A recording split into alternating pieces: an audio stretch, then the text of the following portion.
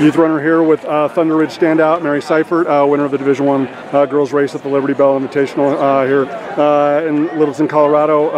Obviously, before I talk about your brilliance, how proud were you of the team? Really special performance for the girls today. Yes, I was really happy.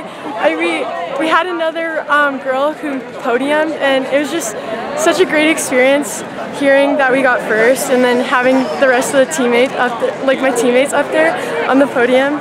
And yeah, it was awesome. Obviously, this is always a significant event for everyone in Colorado during the season, but it's also kind of it's the reminder that it's only September 14th, right? Like, how encouraged have you been about August and and now the first part of September is kind of the building block to get you to November 2nd at Norris Penrose? Yeah, I've been really excited going into the season. Like, I've been really happy, been making progress. There was there was this race I didn't do the greatest on, and then I came back stronger on the next race. So I'm just happy with my improvement so far this season, and I'm just glad to see where it'll take me throughout the rest of the season.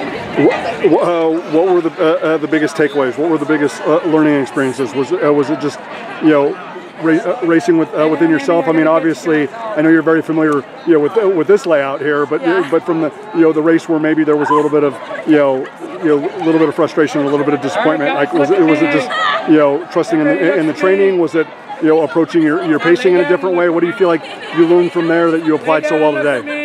So I feel like what I really dialed in is my nutrition and my sleep.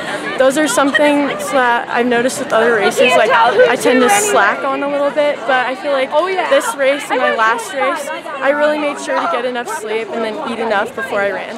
Awesome. When you got to the Saucony Arch there, and that uphill, obviously, it's a test and it's a challenge, but obviously it's something that you embrace. Like, it is.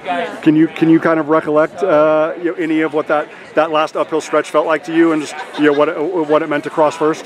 I felt great. Like, I saw the end and I really just wanted to crank it in, and then because I knew I wouldn't have gotten first had I not ran like I did at the end. So once I saw that finish, I just kind of took off and pushed until the end. It was a little bit challenging on the uphill, but I made sure to not give up and just keep running through the line. Last thing, Mary. Obviously, as you said, multiple ThunderRidge women up there in the top 10. The entire team performed well.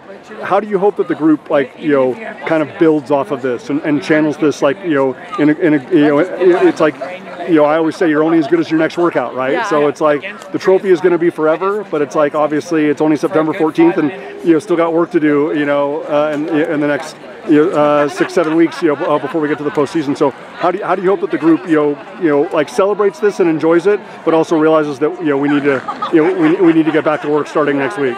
So our team is really young. We have a lot of freshmen. And that's specifically why I asked. Yes.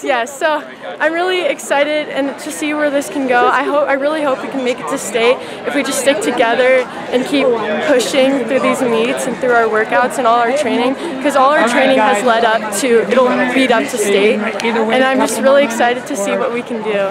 Awesome. Well, you did it phenomenal today. Again, individual winner, team champions here at the Liberty Bell Invitational in the Division I girls competition. Mary, stay healthy. Best of luck. Yes, thank you.